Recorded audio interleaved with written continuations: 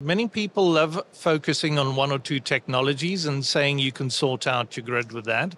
It just simply doesn't work like that. Every country has its own dynamics. Every country has its own opportunities for balancing.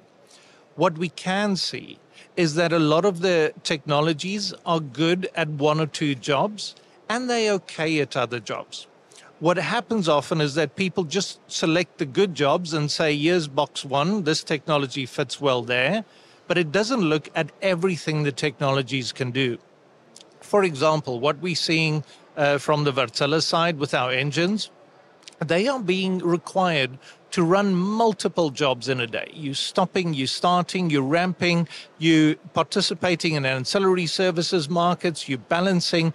It's becoming much more complex.